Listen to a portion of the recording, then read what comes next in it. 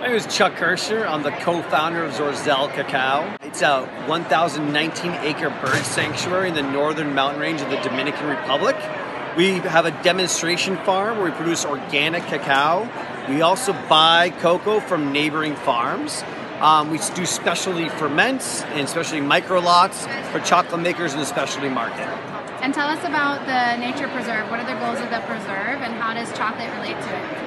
So the first goal of the Nature Preserve is to protect migratory bird habitat. So this includes specifically the Bicknell's thrush, which thrush is Zorzal in Spanish. And we are also focused on expanding our conservation efforts to create an ecological corridor in that northern mountain range.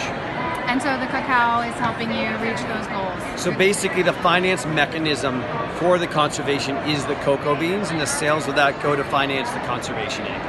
Thanks for all you do. Thank you for all you do.